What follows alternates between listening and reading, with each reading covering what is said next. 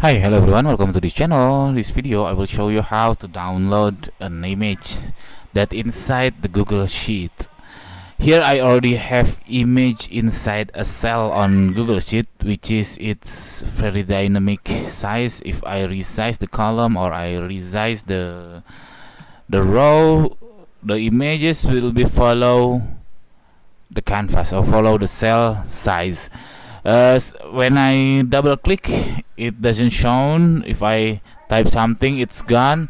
And then how to download it? Right click, doesn't have any option to download the image. The first you have to do, if you're facing this case, you right click on the image and then click the put image over cells. Click that button and then the image will be expanding. Now the image is over cell, which is hangover top of your Google Sheet, top of your sheet. See, now the image is like this. I can resize, doesn't follow the cell or the cell size of my Google Sheet. After that, you right click. You can't do the right click right away.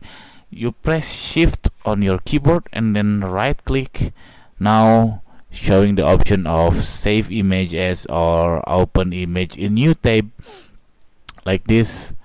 Here the URL of your image, you can send it to your friends or anything, or you can just download the images to your local hard drive.